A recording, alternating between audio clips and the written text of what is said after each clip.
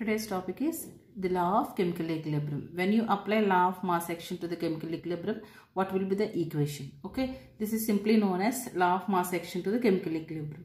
Okay, let us consider a reversible homogeneous reaction A plus B equal to C plus D. Here A plus B are considered as reactants and C plus D are products, right? Assume that the square brackets lo unnai kada, ivi manam veti concentrations anukundam. Simply active masses anukundam. Concentration is nothing but the number of moles by volume kada. So active masses ani చెప్పుకుందాం. A, B, C, D అనే reactants and products. Next rate of forward reaction.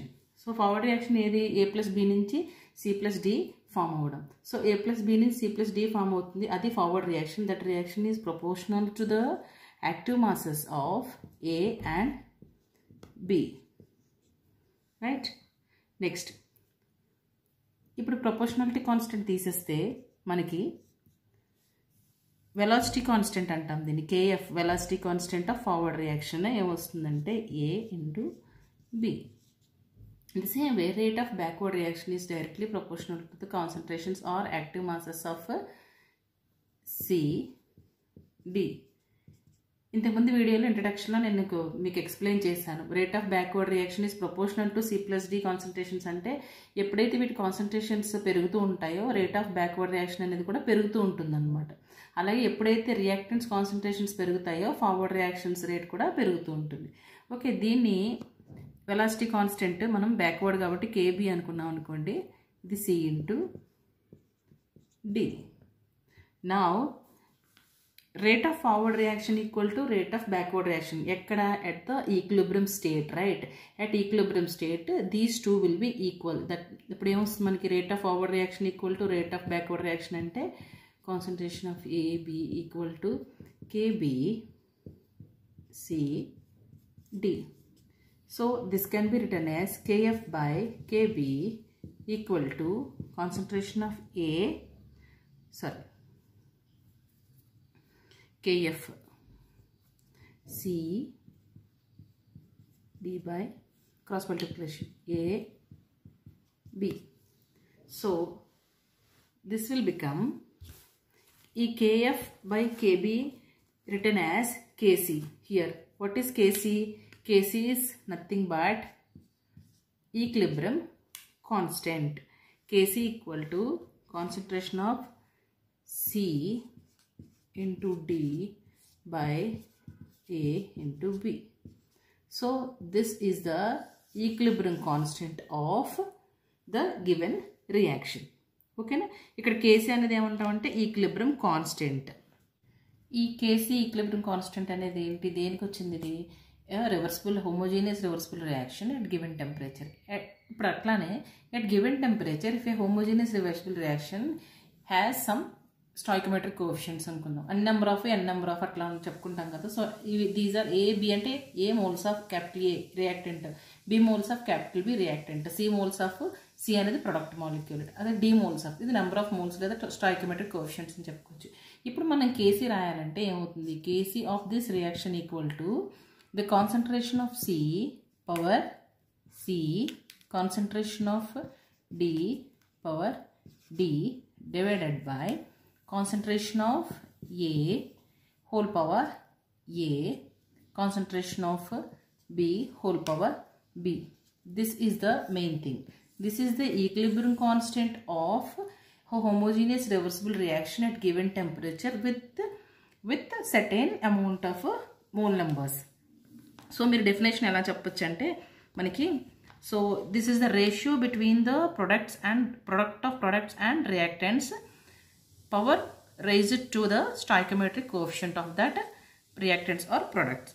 So example తీసుకుంటే 2 reactions రాసాను చూడండి. ఒకటి 2NO reversible reaction N2 plus O2 and A reaction. So ఈ 2 reactions equilibrium constant మనం ఎలాగా రాస్తాం? KC equal to this concentration product by this concentration whole power, that stoichiometric coefficient. అలాగే ఇక్కడ కూడా same NH3 whole power 2 N2 into H2 whole power 3.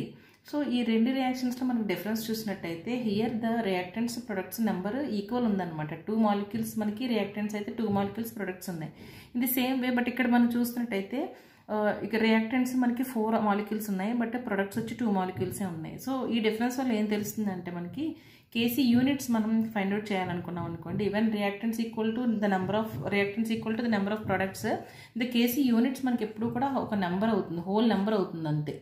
Okay, but ఇక్కడ ఇలాంటి కేసులో తీసుకున్నట్టయితే మనకి, సో ఇక్కడ మనం క్యాన్సిల్ చేస్తే ఒక టర్మ్ మిగులుతుంది కదా, ఏ టర్మ్ మిగులుతుంది? కాన్సన్ట్రేషన్ టర్మే మిగులుతుంది. ఏదో ఒక మాలిక్యూల్ మనకి కాన్సన్ట్రేషన్ టర్మ్ మిగులుతుంది. సో అప్పుడు దాని కాన్సన్ట్రేషన్ టర్మ్స్ మిగిలినప్పుడు సో దాని units ఏమవుతాయంటే moles per litre. Moles per లీటరే కదా కాన్సన్ట్రేషన్ మనకి యూనిట్స్. అంటే డిఫరెన్స్ ఎందుకు చెప్తున్నానంటే, మీకు ఏదైనా కాంపిటేటివ్ ఎగ్జామ్లో మనకి 4 ఆప్షన్స్ ఇస్తారు. 4 options with units, without units, అలా కూడా ఆప్షన్స్ ఉంటాయన్నమాట.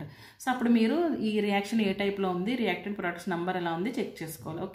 Okay, this is the simple writing of KC to any given reversible reaction. But when in case మీకు ఎప్పుడైనా ఒక రివర్సిబుల్ రియాక్షన్ తీసుకొని దాన్ని 2 స్టాయికియోమెట్రిక్ రియాక్షన్స్లో మనం రాయాల్సి వచ్చింది అనుకోండి. సపోజ్ ఇక్కడ ఒక ఎగ్జాంపుల్ ఇచ్చాను, dissociation of NO2. Dissociation of NO2 అనేది మనకి 2 స్టాయికియోమెట్రిక్ ఈక్వేషన్స్లో రాయాల్సి వస్తుంది. సో అలాంటప్పుడు ఈ రెండింటి యొక్క కేసీలు అండ్ ఈక్విలిబ్రియం కాన్స్టెంట్ ఎలా రిలేట్ అవుతాయని చెప్తాను నేను. ఫస్ట్ దీనికి రాసినట్టయితే first reaction KC equal to, suppose దీనికి రాస్తే ఏమవుతుంది మనకి, N2O2 power 2 divided by NO2 power 2. So దీని కేసీ రాసిన దాన్ని మనం కేసీ డాష్ అంటాం అనమాట. So KC dash whole power of into O2 divided by NO2. So ఇప్పుడు ఈ రెండు ఎట్లా మనకి relate అవుతాయంటే, KC dash equal to root KC, ఎందుకంటే ఇక్కడ మనకి హోల్ పవర్ హాఫ్ వచ్చింది కదా, వెన్ యూ స్క్వేర్ ఇట్ మనకి ఇలా వస్తుంది రియాక్షన్. ఇదేంటంటే మీకు ప్రాబ్లమ్స్ చేసినప్పుడు ఈజీగా ఈ రిలేషన్ వేసుకొని మనం ఈక్విలిబ్రియం కాన్స్టెంట్ మనం క్యాలిక్యులేట్ చేయగలుగుతాం. This is the relation between the equilibrium constants of 2 stoichiometric reaction when the chemical reactions carried out in by steps. Next example, hypothetical reaction ఒకటి తీసుకున్నాం అనుకోండి. దాంట్లో మనకి 3 స్టాయికియోమెట్రిక్ ఈక్వేషన్స్ ఉన్నాయి. అంటే A to D అనే రియాక్షన్ 3 స్టెప్స్లో జరిగింది. A to B, B to C, C to D అనే స్టెప్స్లో జరిగింది. దాన్ని మనం స్టాయికియోమెట్రిక్ ఈక్వేషన్స్ అంటాం కదా. సో A to B జరిగినప్పుడు K1, B to C జరిగినప్పుడు K2, C to D జరిగినప్పుడు K3 అని అనుకున్నప్పుడు, టోటల్ A నుంచి D వరకు జరిగినప్పుడు reversible reaction total equilibrium constant ఎంత అవుతుందంటే మనకి KC equal to K1 into K2 into K3 product of the stoichiometric equation equilibrium constants అవుతుంది అనమాట. Simply I'm trying to say that 2 into 5 into 4 40 అవుతుంది కదా. మీకు ప్రాబ్లంలు ఇచ్చినప్పుడు ఇలా చేయొచ్చు. దీనికి ఒక ఎగ్జాంపుల్ తీసుకున్నాను. ఏంటి, ఈ కార్బన్ మోనాక్సైడ్ ప్లస్ వాటర్ కలిసి మన కార్బన్ డైఆక్సైడ్ అండ్ హైడ్రోజన్ ఎలా రిలీజ్ చేస్తాయి. ఇక్కడ ఒక అబ్జర్వ్ చేయండి, ఇది hypothetical reaction of ABC 3 stoichiometric reactions ఉన్నాయన్నమాట. సో ఈ రియాక్షన్ 3 స్టెప్స్లో జరుగుతుంది. ఇప్పుడు దీని ఈక్విలిబ్రియం కాన్స్టెంట్ ఎంత అవుతుందంటే K3 లేదా K3 equal to K1 into K2. Suppose మీరు 1 and 2 reactions అనుకున్నారనుకోండి, K1 into K2 అవుతుంది అనమాట. ఎలా, ఈ రియాక్షన్ అనేది ఈ రెండింటి ప్రొడక్ట్స్ నుంచి వస్తుంది కాబట్టి equal to K1 into K2. ఓకేనా, ఇది ఎందుకు, హైపోథెటికల్ రియాక్షన్ తీసుకున్నప్పుడు దాని కెమికల్ ఈక్విలిబ్రియంలో ఉన్నప్పుడు అది దాని ఈక్విలిబ్రియం కాన్స్టెంట్ ఎలా రాస్తామంటే, స్టాయికియోమెట్రిక్ ఈక్వేషన్స్ ఎలా ఉన్నాయో చూసి దాని ప్రొడక్టే దాని యాక్చువల్ ఈక్విలిబ్రియం కాన్స్టెంట్ అవుతుంది అనమాట.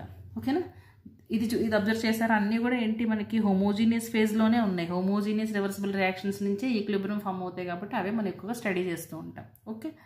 నెక్స్ట్ చాప్టర్ లీ చాట్లియర్ ప్రిన్సిపల్ చెప్తాను. Thanks for watching.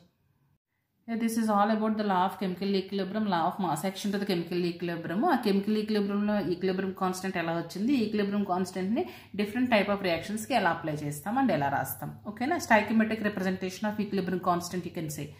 Thanks for watching.